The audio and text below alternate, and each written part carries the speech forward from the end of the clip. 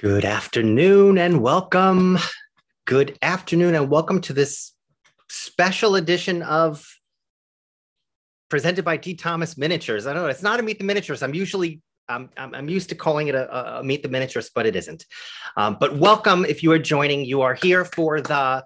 We're going to talk about how best practices for participating in an online auction, which I have coming up next weekend. So countdown begins now, 7-day, 1-week countdown to the auction. But we're also here to talk about how to spot a fine miniature. So they all both sort of go together. So as you're joining, welcome. Thank you for being here. Thank you for participating. Thank you for your interest. So like I said, we're going to be talking about best practices for being involved in an online auction for folks who have never actually been involved in an online auction. Maybe you want to brush up your skills. Maybe there's something you could learn that's kind of new. And then, of course, we're going to talk about how to spot a miniature, a really fine miniature, which helps you be successful in an online auction. So with that, again, I will welcome you and thank you for joining. And if you wouldn't mind, the chat box is opened. Say hello in the chat box. Tell me where you're joining from. Tell me why you're here. Are you bidding on this auction? Are you just curious? Do you want to just brush up on some skills? Do you want to just learn something new? Definitely, I'd love to hear from you. Like, where are you guys, where are you coming from in this whole scheme of things of online auctions and all that? Hey, Jolene, good to see you out of Oakland. Brushing up. Good. Sandra Young. Hi, Sandra. Good to see you. Where else? Let's see. All right, let us know. If not, okay. So definitely keep using that chat box because I go back and refer to it after the after this webinar live stream. So let me tell you a little bit about this auction, this estate sale, because it really is going to be something special. This is a collection of the Buckalters. They sort of had a mini love affair, not only with each other, but they had a passion for miniatures. And so he was a principal and she was a 6th grade school teacher. And in their retirement years, they decided to do this together, join this hobby. They had never really been involved in the miniatures world. This was all kind of new to them. And they both found their space within that world, but working together. So he crafted many of the room boxes you see behind me, and she would commission the artists and fill them. But they would ideate together and they would work on these pieces together. So there's a colonial room box, there's a King George ballroom, there is a Victorian hotel, which could be a boutique, it could be a store, it could be a tea parlor. Anyway, so they worked on these pieces together, and that's what was so special about it, but about this collection. But even more so, what is so special about this collection is that they really created they amassed this wonderful collection in a short period of time over I'd say the late 1990s, early 2000s, very high quality pieces. They would commission artists. They would establish relationships with artists. They were patrons of the arts, so they would work with new artists and really encourage them to create. And so it was really a well-rounded participation and involvement in this world. And I'm just really privileged to really usher this collection into new hands. And I've been entrusted by the executrix of their estate to handle this auction and handle their pieces. So I'm really, really privileged and honored to be able to do this because I want to really honor all of the work that they put into putting this collection together. And I also want to make sure that these pieces are honored like they honored them. So I'm excited. I'm really excited because the collection is amazing. There are over 200 lots in this auction. And I'm going to go into what the terminology is, but there are 200 lots, almost 200 lots, 193, I think we're at, represented by over 100 artists. So there are pieces by over 100 artists in this collection, more than 40 of whom are either fellows or artisans of the International Guild of Miniature Artisans. So not only are they high quality pieces, but they are high quality pieces from artisans who have been credentialed by IGMA. Which just solidifies the enormity and the quality of the collection that all these artists can be found in this one collection. And it's rare to find so many high quality pieces represented by so many great artists in one collection. You might go to a show and see some of these artists along with some other artists, but never have I seen before, and maybe you guys might know better than me. Some of you who are on here might know better than me. When we've seen this before, I mean, what comes to mind for me is Cookie Zemba. That is sort of like the last estate sale, full-on estate sale that came to market that had so many great artists in it. So if you guys know, please, I would love to hear from you. I know there are a couple of really great, very involved folks on this right now. So I would love to hear from you. And if I don't get something right, I would love to hear from you. And if you have something to add, I would love to hear from you too, because you're kind of, we have this like tiny little world. So we're all in this together is how I feel. So Barbara is saying she's interested in the mechanics of the bidding and the auction. Yep, we're going to get to that, how to do it, tips and tricks, and what the bidder's premium is. We're going to get to all of those and the terminology. So it is a rare find, I think. I haven't seen it before in my years. I've been involved not that long technically, and from a business standpoint, probably the last 8 years, but I've been involved in miniatures for more than 20. But the other thing about this collection is it's not only is a rare assortment of fine art miniatures, but it's a rare assortment of fine art miniatures in such great condition. So these are very quality pieces, and the Buckalters took beautiful care of their miniatures. So they're in great condition. And we're going to go through assessing condition and things like that when being involved in an auction and being a bidder. Just another note about this auction, it is online only. So, you know, traditional auctions, you'd have people in a location, and then you might have bidders online and combined. This is online only. So the only way you could participate in this auction is to be online and bid online and aim to win these lots online, whereas some auctions you might be able to actually see in person the items. I do have a preview of some of the items that are in this collection on my YouTube channel. I don't cover everything because at the end of the day, like I said, this is many artists representing over 1,000 individual pieces in lots. And so that's the first term. These are lots, which means it could be an individual piece, a chair, a table, or a lot could also mean an assortment of miniatures. And the way I've sort of set up this auction, and it's not unusual the way I've done this, is, you know, I've gathered items together in like as items that would be interesting to miniaturists. So for instance, there is an assortment of gentlemen like things. So a pair of leather slippers that might go along with a derby hat. I mean, I'm making this up. I believe there is a derby hat in this. Anyway, so there's a lot of gentleman items, but then there is a singular desk, which you know, it's a single item, and that is considered a lot. So there are almost 200 lots in this auction. Look for so that's what lots are. Okay, so I'm gonna share my screen. I have a couple of PowerPoint slides to share, and so hopefully everybody can see that. Everybody can see that slide. If you have any questions, let me know. Definitely. Chat box is open as always. I'm going to try to cover as many as possible. We're a pretty small group. We're 30 people, which is usually much smaller than Meet the Miniatures, but I'm going to try to get to as many, if not all, of the questions as possible. Wendy wants to know how I'm going to handle shipping, which I will let you know. And then of course we can ask questions about this, because, you know, the other thing is, I'm a buyer too of miniatures at auctions. So I like to hear what you guys are curious about, because there's sort of the same thing I'm curious about. So I sort of set this auction up just as I would as if I was a bidder. So yeah, so hopefully I answer all of your questions, and I set this up the way I would like it to be. So the first thing I'm going to do is I'm going to show a very short video about what Invaluable is. And Invaluable is the host. At Invaluable, we strive to connect people like you with the things they love. But we realize it's not always practical for collectors to sift through hundreds of catalogs or travel to an auction house in search of the perfect object.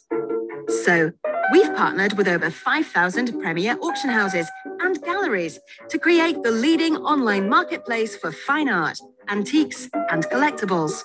With Invaluable, collectors have the world's treasures at their fingertips, bidding in global auctions from the comfort of their own homes. Here's how it works. First, visit invaluable.com to find something you'd like to bid on. You can then use advanced search filters for item type, location, and more, or set up a keyword alert to get emails when matching items are added to the site. Once you've found an item you're interested in, you'll need to register to bid in the auction. Registration includes entering your shipping address and credit card details. The auction house will then review your information and send you an email once you're eligible to start placing bids. Once you're approved, you can finally start bidding. You can place bids ahead of the auction start time or bid in real time while the auction is happening. Join over 200,000 collectors already on our platform and create your Invaluable account today. Okay, so that's just the basic setup for Invaluable, which is the host for this auction. They're a very reputable site. I've used them before. I've purchased online with them before. Think of it sort of a high-end eBay, if you will. It's and really they basically cater more towards the art houses and galleries and auction houses like Sotheby's and Christie's. So you have to be an accredited auction house or gallery or store to be on their platform. So the first thing you want to do is set up an account with Invaluable, which is super easy. You go on invaluable.com, you fill out one of these forms, you put your address in, and most importantly, you want to put your credit card information in. And the reason why is because your registration to bid goes basically to me. It's really, I'm a one-man show. And I approve that registration so that you can bid on the auction. And the main drivers for how I approve is so that you're committing in some way with your credit card. Doesn't mean I'm going to use your credit card. It just means you're serious about bidding on this auction. And I'm going to talk a little bit about payment and all of that and how credit card does impact that. But in essence, this is your registration to bid. It tells me I should trust you to participate in this auction, and the credit card information sort of solidifies that belief that you're trusted. Does that make sense? So super easy to set up an account. Go in and set up an account. Use your information. The next really important piece is, and for anybody who wants to participate in an online auction, is you want to make sure you read through the conditions and the terms. To get to the conditions and terms, there's a little button there.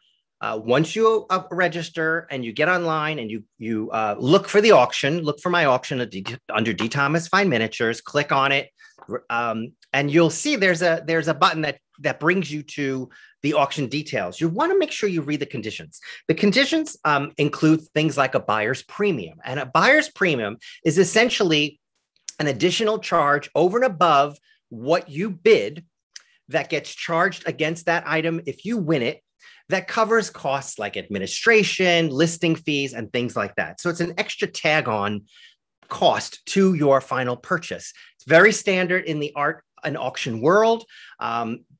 Buyer's premiums go up as high as 25-30%, some as low as 1 or 10%. So it's all different.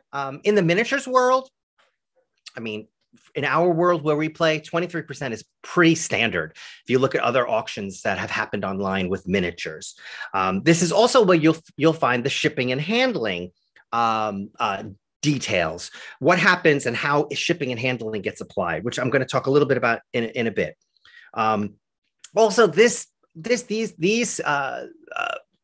terms and conditions include, very importantly, that when you bid, this is a contract that you will purchase. Okay, it is a contract between us that if you bid on something and you win that, you will buy it. And this goes back to the credit card information, which is technically I have the right, and I hate that, but I do, based on this contract. If you bid, that if you don't pay the invoice after 4 days, I can charge you a credit card. I don't like to do that. I don't want to charge you for something that you don't want ultimately, but this is going to be all about communication at the end of the day. And my communication link is so open so we can chat. If there's a real reason why you decided not to buy something, let me know. But I ultimately have the choice whether or not to charge you. Other important things on the conditions is that I do expect invoices to be paid within 24 hours. And you can expect to get an invoice after winning an item within 24 hours. And then I expect I will ship everything out between 7 and 10 days. So as you can imagine, this is a big auction, almost 200 lots. It's a lot of shipping, and it's basically just me. So give me at least a week to get everything out. And then finally, two things, something called bidding increments. So the way I have set up this auction is that if there's something, bidding increments are the price increases that get applied after each bid. So for instance, if an item is tracking between $0 and $99 and you bid on it, the bidding increment will be $10. So for every person that goes in and bids, $10 is the bidding increment within that cost between $0 and $99.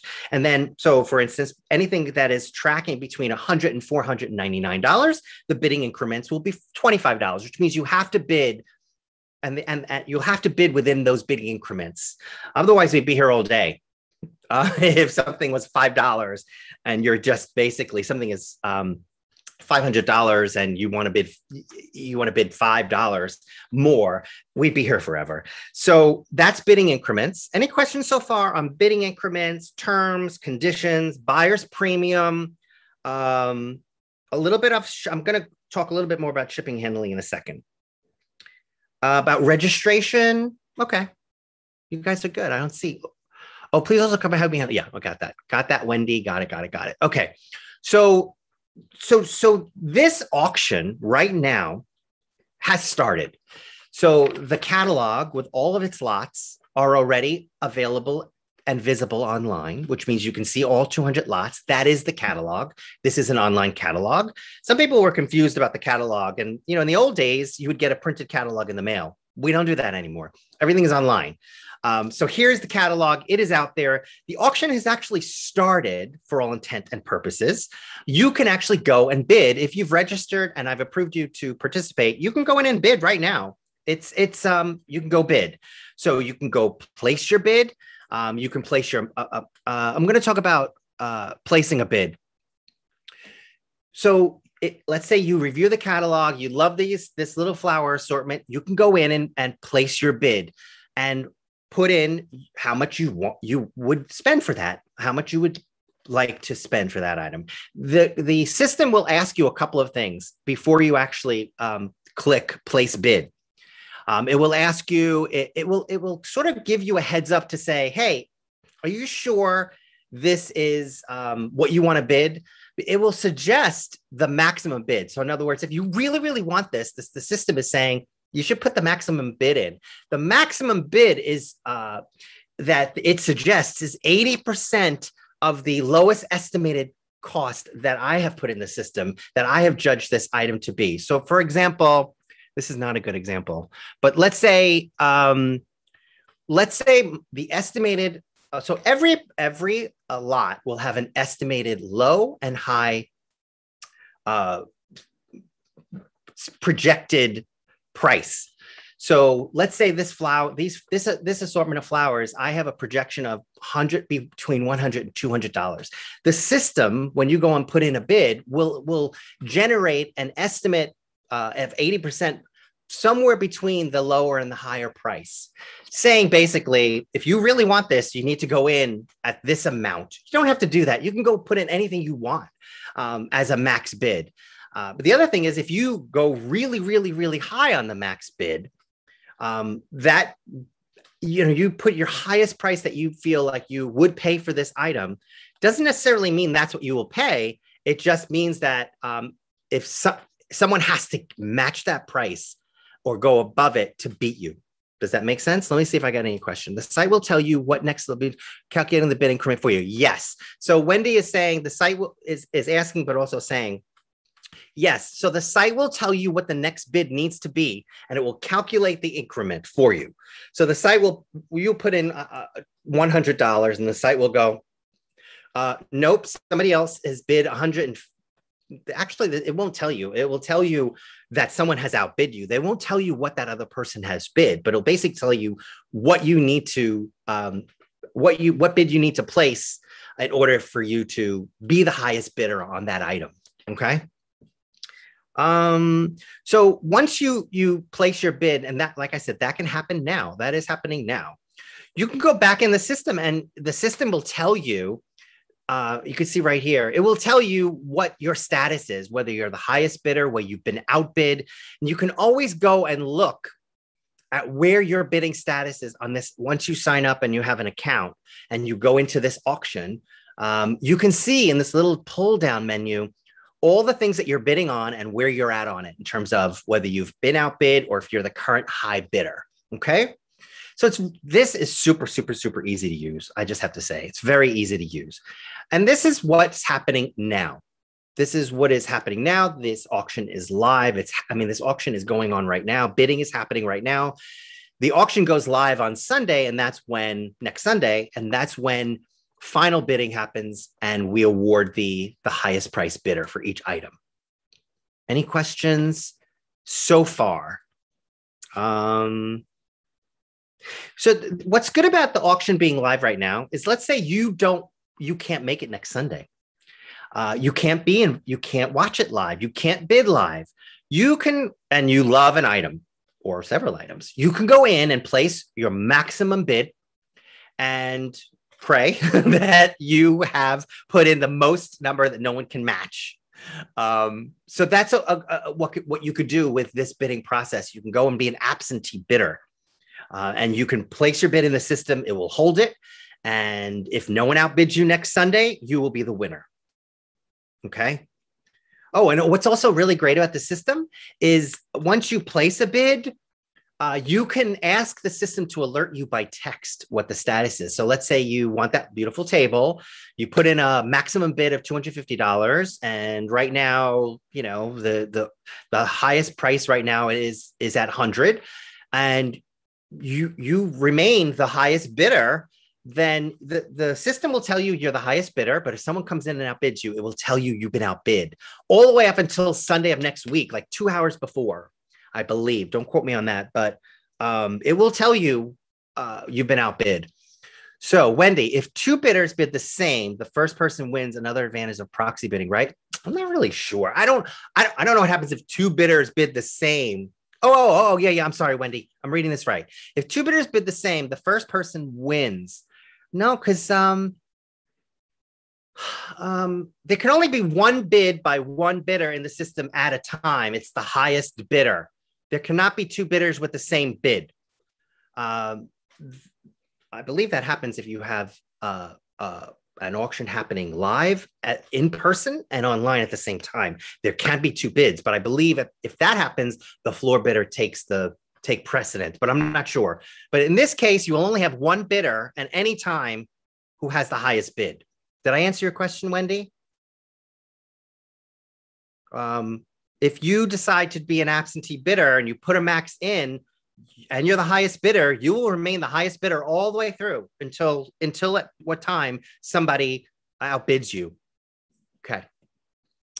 Okay. So that's happening now all the way through to Sunday. Sunday comes and you've registered, you've gone through the catalog, you've read all the terms and conditions, you're comfortable with the, with bidding. When you open up your, wait, I'm going back to Wendy. Okay, but the second bidder has to top it or the original bidder gets it. That is correct. Yes, if the second bidder has to top the original bidder in order to win it. Correct. So glad I know the answer. So this will happen all week. Sunday rolls around. You've done all of what you need to do. You've been approved to bid. Auction day, you log on to your computer. You want to make sure you have a really good connection. You want to get yourself settled and seated. This can take a while. 200 lots. I'm averaging between 30 seconds and 1 minute for each lot. So I think this auction will go about 3.5 hours. So settle in, get yourself settled, sign on, make sure everything looks good. Your console, once you sign up, you will have a pop-up that will ask you if you want to enter the live auction, a little red button, you'll enter.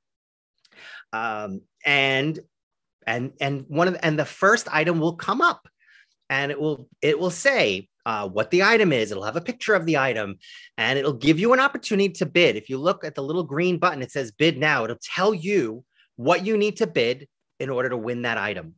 So, and like I said, this is each lot's going to take 30 seconds to a minute. It's going to go fast. I don't like to linger. I'm not waiting. I believe, if my personal opinion is, if you want this, you're going to bid. You're not going to wait. And I don't think people want to sit there and wait until people fight it out. This is my belief. Be quick, be very quick, because I'm not going to let this thing go and go and go. So if you really want it, bid. But you will know when I'm getting ready to move on, because you'll see a little message come up, and it'll say something like, I don't know the words. I can't find. Fair warning will come up. And that's my warning. It's like sort of like the going once, going twice will come up, and you will be warned that this lot is moving on to another one. So be quick. Okay. So auction day. The other thing is, if you don't have to sit through the whole thing. If there are, that's why I really encourage you to look through the entire catalog. Because let's say there really isn't something you want until the middle of the catalog. Like you don't want anything until like lot 100. And I've tried to organize this auction as user-friendly as possible. So, I put all the art dolls mostly together. I put the furniture together. I put artisans together. So I basically put things together like I would want it, how I would shop.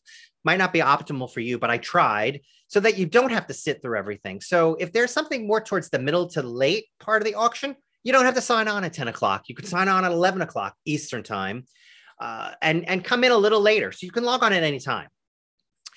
Barbara's saying, are the lots auctioned off in numerical order or of lot number? Yes. So lot number 1 will go first. Lot number 193, which I think is the last one, will go last.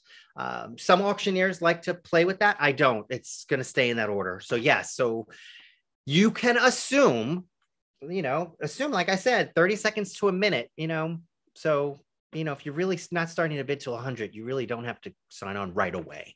Okay. Okay, so you're going to look. Another thing on your console is you're going to get to see what's coming up. So the little boxes below show you what's coming up, so you can get ready. And also you can go backwards and click on and see, well, how did that do? If let's say you won something, you want to go back and see, oh, what did I just win again? How much did I pay? So you can go back and look. So the screen is very simple, very easy to use. You can go forward, you can go back, and then you can join the auction live back to this screen at any point. Very, very user-friendly. What else? It was, no. Fair warning. Okay. The other thing to note is, like I said, remember I said I put in what I believe an estimated range will be for each item. So let's say these flowers, I think, is going to go somewhere between 100 and 200. Just know that is just an estimate, kids. We never know what's going to happen in one of these auctions. You can have somebody, there are a lot of different things that make the value of some of these items. A lot of it is very emotionally driven. Some of it is very practically driven. So what I put in as estimate is really just an estimate. Sometimes we get blown away by how well something does. And sometimes we get blown away by how poorly something does in terms of, but how lucky someone else gets by getting something at a lower price. So estimates are just that, estimates, but also note that there is something called a reserve, and a reserve price is an absolute price that an item needs to achieve in order for me to agree to sell it. In this auction, the start bidding price is the reserve price. Most items in this collection have very, very low starting prices, and that is the minimum price you need to put in as a bid. However, there are about 12 items or more. They're all beautiful pieces in this collection, but there are some items that I do have a very high starting price. It's not even the reserve. It's just a high starting price. I didn't want to scare anybody, but I have some really, really fabulous pieces in this auction, and I couldn't start it. I couldn't risk I couldn't risk it not selling at a certain price. So does that make sense? Do you sign on to join the auction even if you are registered to bid? Do you sign on to join the auction even if you are registered to bid? Barbara, you have to ask that question again. I don't think I understand it. You do sign on to get into the auction. The only way you can sign on and you can't watch the auction unless you register. You have to register to watch the auction live. I hope that answers your question. So that's essentially it in terms of how you get on Invaluable. Shipping. Let's talk a little bit about shipping. I want to talk about shipping. And invoicing. So you have been so happy that you won, let's say, one lot or several lots. You can expect an invoice within 24 hours. I will be assigning shipping, insurance, and handling costs to each lot during the invoicing process. The estimated costs for that are in the shipping terms in that little box I told you about. You can go review it. I'm shipping USPS for most items. I will be requiring signature upon delivery for some items over a certain amount of money. So there will be a cost involved in that. And that will all be in the invoice: shipping, handling, insurance, and signature due upon delivery charges. So that will all be in there. That will be assigned to the invoice and will be sent to you guys within 24 hours. I am going to be bundling shipping. So let's say you win 5, 6, 7 lots. I will be bundling all of them together and assigning one shipping, handling, and insurance charge to your invoice. So you'll look for that. Those will probably take me a little longer to get.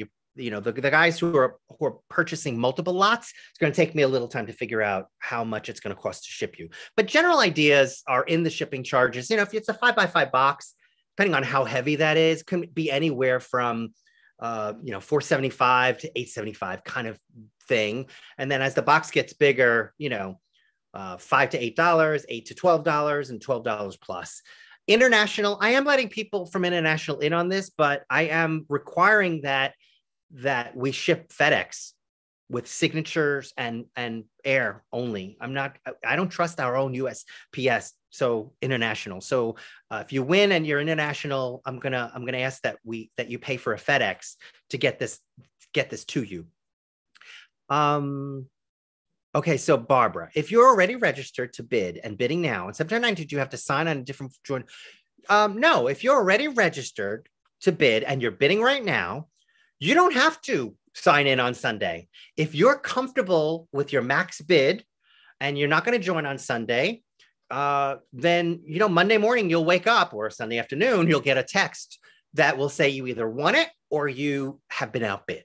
Does that answer your question? So you don't have to join. That's what's so good about the system of bidding now and putting in your max bid and, going through the catalog. You don't have to sit through 4 hours or 3.5 hours of auction. If you want something and this is your max, how much you're going to spend, and you're not going to spend a penny more, but you really, really want it, you don't have to actually sit through the auction. So I hope that makes sense. Okay, I can't believe this is going. Okay, so that is, any other questions before we go through some tips and tricks? I know it's 7 a.m. in California. It's an early start for you. I know. Timing on these auctions it's an art to try to figure out how to do this, when to do it. I know it's going to be tough for you guys in California, 7 a.m. wake up. It's tough. I don't know. I battled with doing it on a Saturday, a Sunday, a weekday. But Sunday just feels right. And the morning, better. I don't know. Okay.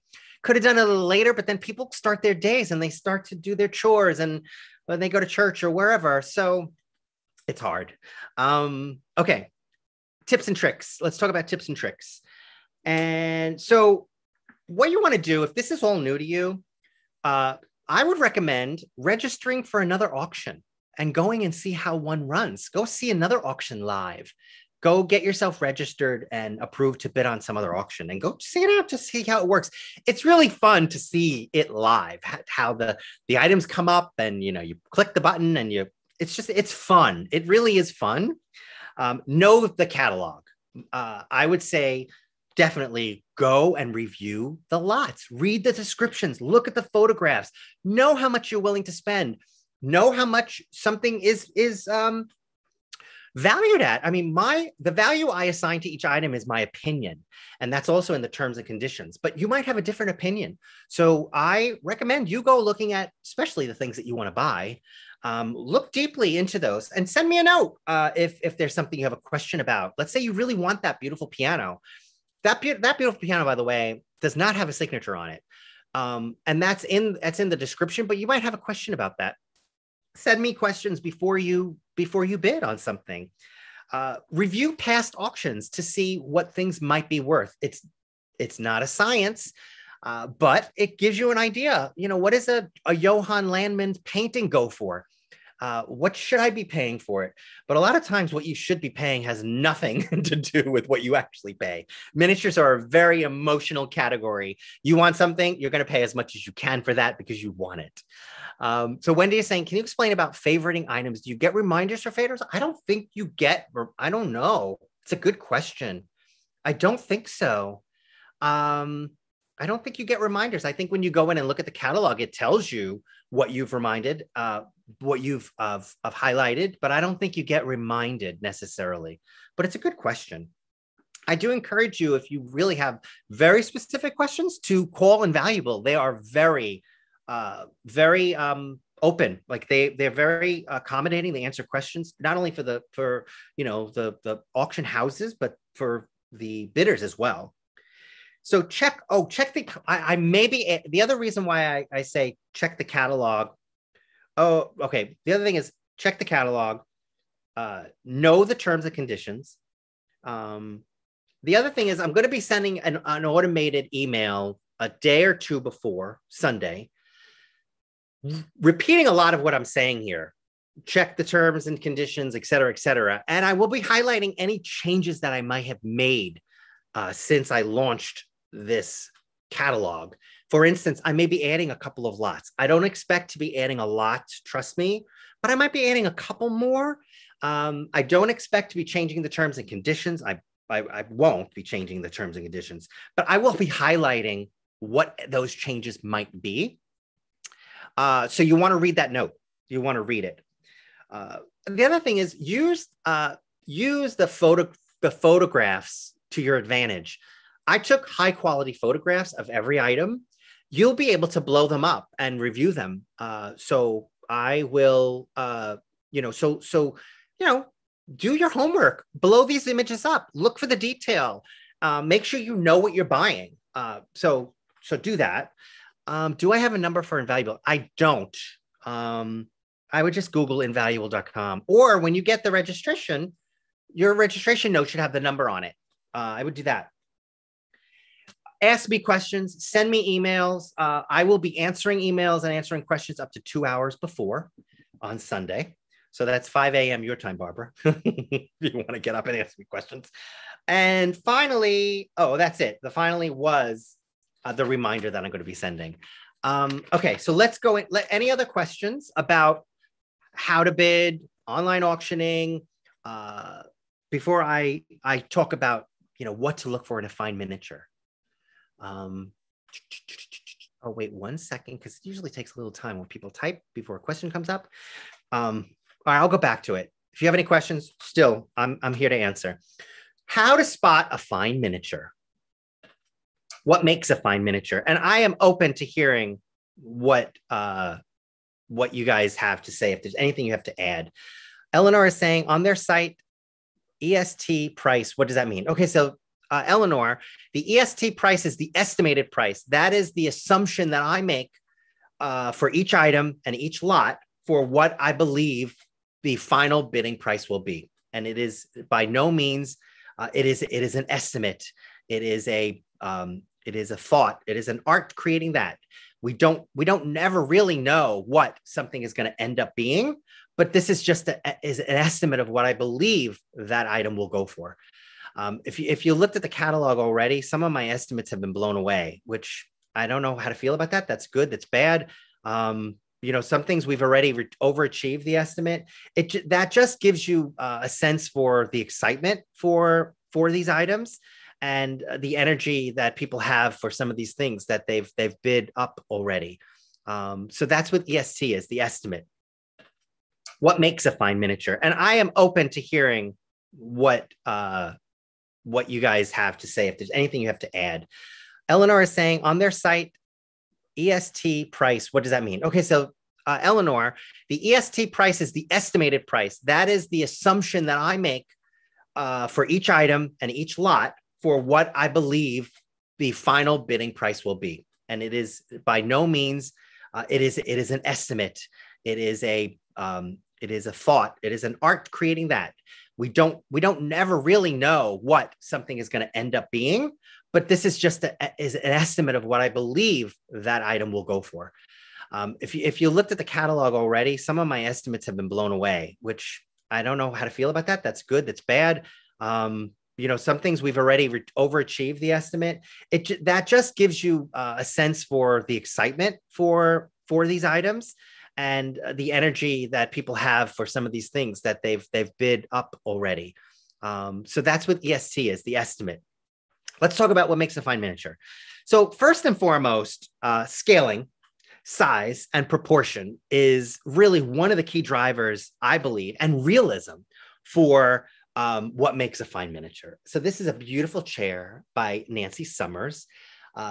I believe this was made in 1998. This is one of the items that are up. There's a pair of these that are up for sale. So scaling, size, proportion is going to really be a driver.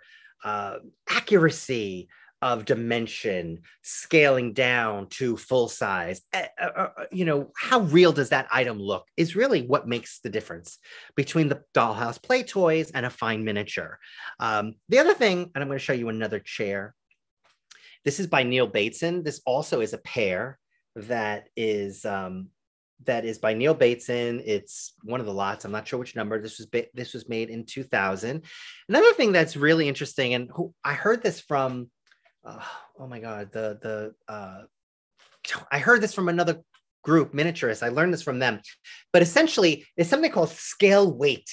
It's how heavy something feels in your hand. And granted, you can't feel these and see these, but just put in the back of your head how something feels in your hand and how weighty it is or not weighty it is an important driver of what makes a fine miniature. If it feels too light, then maybe it's not made of real material, which we're going to talk about materials in a second. And maybe it doesn't use the same techniques and methods to make. So you want to have something that's weighty, not too weighty or not weighty enough, because maybe it was 3D printed, maybe it was laser cut, maybe it was made of wood, wood composite versus hardwood, which is another real driver for what makes a fine miniature is whether or not the materials used are traditionally used for the full scale equivalent. So for example, and this is one of my favorite items in the whole wide, look at that. This is a comfy chair by Lynn Wiesenant, also made in 2000. This is made of leather. This is leather. So it's using traditional materials to make this chair. So that's what makes it different from that's what makes it a fine scale miniature. The other thing you want to look at is what is the educational background for some of these artists? Before you buy something, you want to do a little bit of homework, especially for the finer pieces like this lovely piece by Neil Bateson. He is definitely one of my favorite artists in this auction. This beautiful chest of drawers. It's crazy. So he was or is, and I'm trying to find out more information from him, and nobody knows anything about him. He was an antique furniture restorer in full scale, making miniatures back in 2000. So, their background, their training is also really important. It's not the only thing, because there are people who are in their basements, who are, welders. I'm making this up in real life, but they're making beautiful miniatures in their basement. So it's not the only thing, but it's something to look for. This is a beautiful hand-painted cabinet, chest of drawers, credenza, commode. I'm not sure what to call this. I just know it's beautiful. Made by Natasha Beshenkovsky. So Natasha was, she's Russian, and she studied at the Moscow Art School of the Academy of Fine Arts. That's a lot of words. So something to look for. What is the background? What is the training? What is the credentialing behind this miniaturist? So clearly she's talented, because look at this piece. Just look at it. It's just beautiful. And there are a number of Natasha Beshenkovsky pieces in this auction. The other thing you want to look for is a signature. And that's probably really important. Natasha signs all her pieces. She doesn't always date them, but dating is important. This is dated 1995. I don't know the level of importance about dating. It's always nice to know when something is dated, especially if there are certain artisan pieces that came maybe later on. Maybe the artisan has improved their techniques. Maybe they haven't been making that very long. So a date helps, but if you love the piece and you like the artist, doesn't matter. Does not matter. Doesn't matter when they made it. You want it. But it is something to look at. Signatures, artisan signatures, and dates. And then next is, we talked a little bit about credentialing, and the Guild of Miniature Artisans is really the only credentialing organization in the world that I know of that is actually actively creating artisans and fellows of the Guild, that there is an extensive process by which these artists go through to become credentialed as an artisan. And one of those artists is Michael Walton, and he made this unbelievably beautiful drum table. He is an artisan of the Guild. And so another thing to look for in a fine miniature is what are the materials being used? What are the techniques that are used to make this piece? In this case, Michael used traditional hardwoods. I think it's cherry wood. There's beautiful inlay work. Some pieces have marquetry in miniature. This happens to have a leather top on it. Opening drawers, working pieces. That's another really important element, is the level of realism. Do the drawers actually work? Do the hinges actually hinge? Did the artist actually make the hinges? Did they buy the hinges? Are they off the shelf? Things like that. But one of the really key things, especially with hardwood furniture, is you're going to want to look for the dovetailing. And I can't really see here, but dovetailing is traditional joinery whereby, in full-scale furniture, joinery is the connectors between two pieces. So dovetailing is when you cut the pieces of the drawer and you snap them together and you glue them for a really good hold. So one of the really great things about a fine miniature piece of furniture, specifically, if it has dovetailing, you know that artisan went the extra step to really craft that piece well, using traditional techniques. And that's something that's going to last a long time, because you're getting that glued fit that's beautiful. So that's Michael Walton. Materials and techniques, important to think about how something was made. I try as much as possible in my descriptions to add all of this so that it gives you the information you need before making a decision of whether or not to bid on something and buy something. If there is something I'm missing, send me a note. I want to hear, and I will update the post.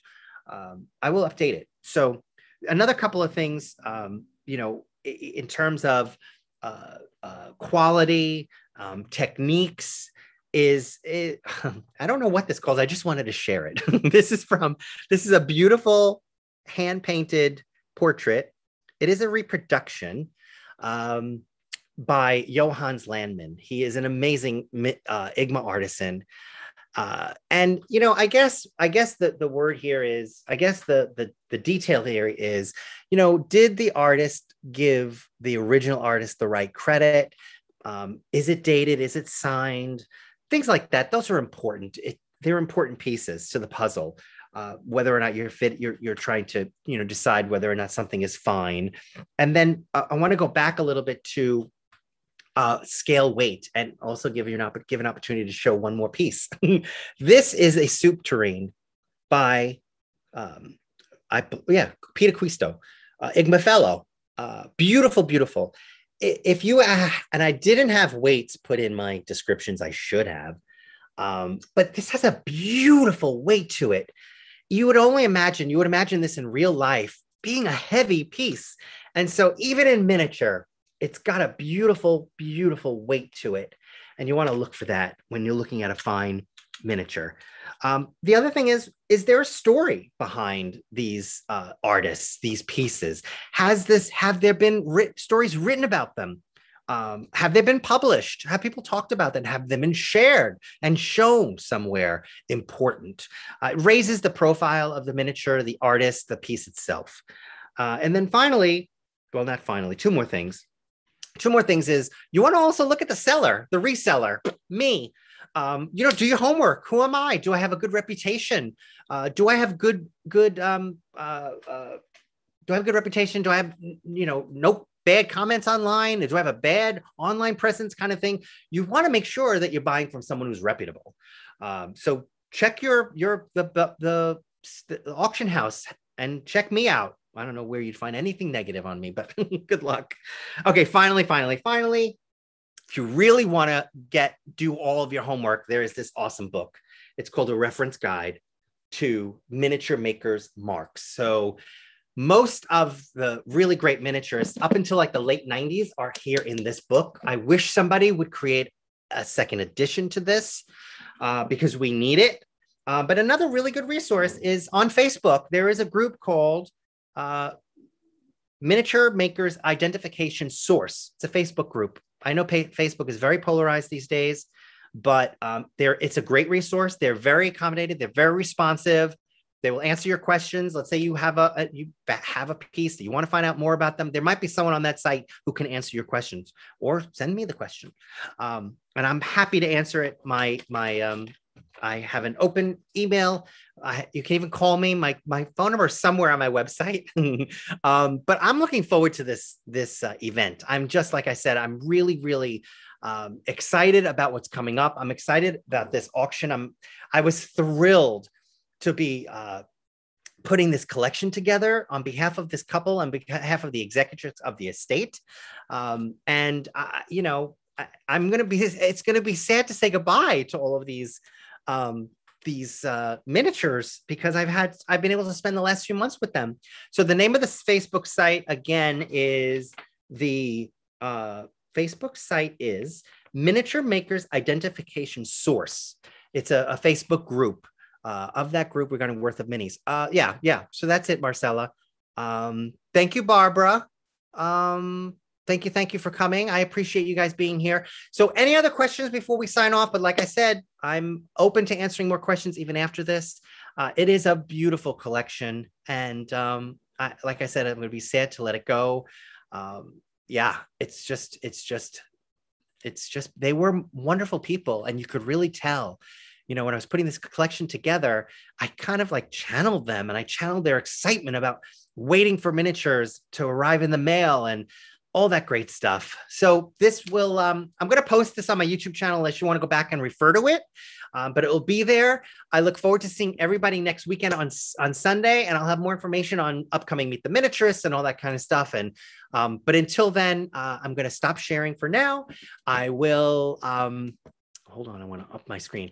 So yeah, if you guys need to get in touch with me, you know where to find me. Thank you for joining. I appreciate everybody being here. Have a great rest of your night and rest of your week. I appreciate it. Thank you. Bye.